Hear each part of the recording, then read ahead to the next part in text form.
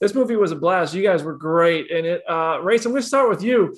You play Rasputin in a way that comes across as hilarious to the audience. It's super funny, and it's also very intense. And I know that on set, that means you have a very different tone. You're not playing this to be funny, right? You're playing this in like you have to play it straight, and that's what makes it funny. So I'd love to hear from you about the direction Matthew gave you to bring Rasputin to life in a way that makes it so good in the film. Well, Rasputin, I think that's the case for all the characters. You have to play something for real. But in Rasputin's case, Rasputin is such a larger than life figure anyway, if he walked into a room now in real life, you kind of wouldn't believe it, I imagine. All the anecdotal evidence for him is that he was like hypnotic. He had this incredible physical presence that was at once attractive and repellent, So yes, anything you see about Rasputin in the film is based in a truth, believe it or not, because it's kind of unbelievable, this guy. Yeah. But of course, in a Matthew Vaughn film and in a film like The Kingsman, there's room to tweak and to magnify and to change things that accordingly to serve the narrative, And with Rasputin, we felt he had to be repellent, he had to be dangerous, he had to be kind of frightening. But, we have to be able to kind of laugh at him as well, albeit possibly through fear or revulsion, So those were all stuff that was, a collaboration, I guess, between myself and Matthew. And then, of course, there's the physical element, the fighting and all that, which was a whole another head fuck. All around a different trade, different kind of story.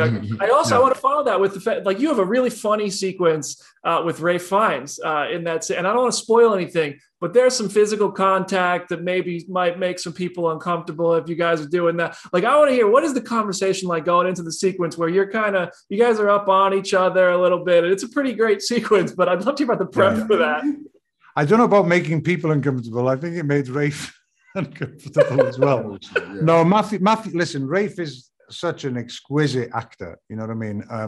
And he's incredible. His range is just vast, and every moment of Rafe is on the screen, it is just devastatingly good or devastatingly moving. And in this, and then another component to Rafe as an actor is because he has all this, power as an actor, he's also playful, He's a great improviser, So Matthew kind of said to us in that moment you're referring to, just play, guys. I'm going to let you play, and I'll step in. And he did, and we did. And Rafe is such a generous actor and an inventive actor.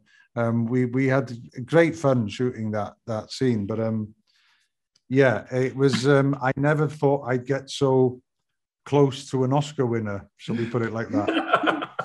I love that. That's great, man. I hope you guys had fun with it. And the sword fighting in this film is tremendous. The way Matthew directs it, what you guys had to learn, I'm sure, was a lot. And Djimon, you're not unfamiliar with swordplay in films. You've done King Arthur and Captain Marvel and different films where you've had to learn stuff like that, I'm sure. But this one, I feel like this was a different kind of challenge. It definitely was. It definitely was. Working with the camera movements and also the choreography. I'd love to hear about the kind of challenges this presented to you on that front.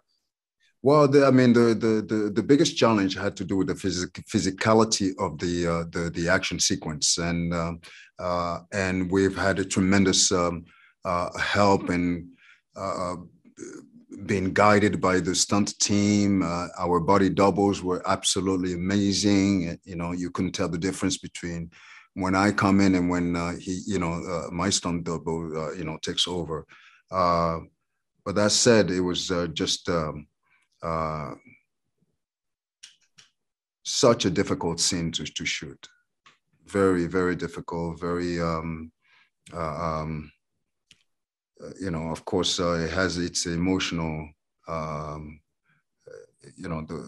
emotional roller coaster. I mean, the story, the father and son emotional drama was playing out throughout this sequence, and but it was quite a beautiful challenge, and certainly one that's gratifying looking at the finished product. Yeah, that ended up being my favorite sequence in the film. I love that. I thought you guys crushed it. The Kingsman movies are also very defined by their stylish apparel, their outfits and stuff. And I love you would just you launched you're partnering on a fashion line. Did you learn anything from these movies that you applied over there with Daniel?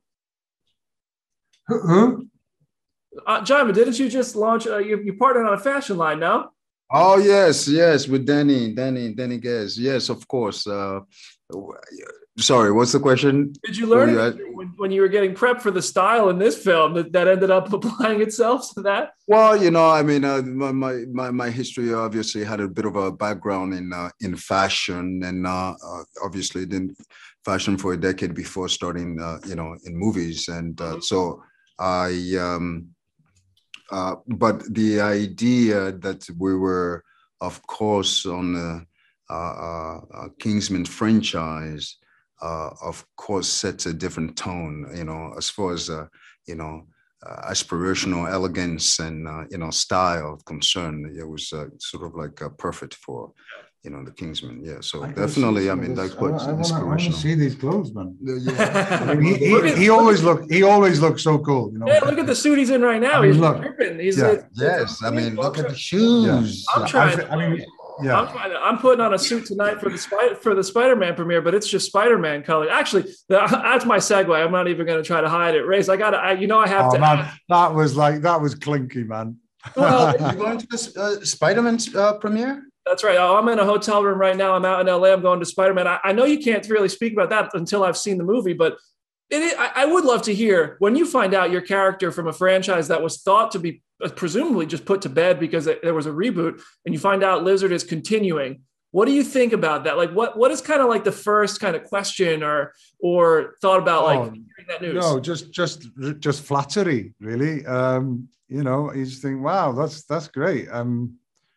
I'm in a movie and I don't have to get out of bed.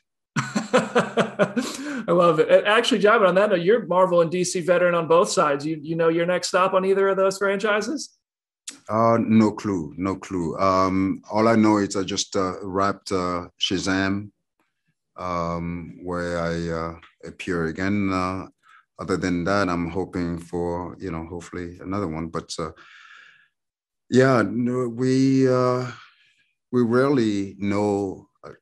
We not nearly as much as and we're pretty much on the receiving ends of whatever decision was made at that point, right? So we're just patiently waiting, and to be called in, right? I'm ready to see you square up with The Rock and his Black Adam one of these days, if that ever happens. But listen, fellas, thank you so much for the time. The Kingsman was a blast. You two were phenomenal. Thank you so much. Yeah. Thank you. Happy holidays. Enjoy tonight. I will. Yes. Well, you're not coming tonight. I saw you're not on the list. No, I'm busy on this other movie. That's fair. That's fair. We have the Kingsman premiere going on. I know. You guys are in New York, right? Yeah. Absolutely. Yeah. Have fun there, guys. Thank you so much, and I'm happy to Thank you. It was a blast. Happy holidays. Happy holidays. Yeah.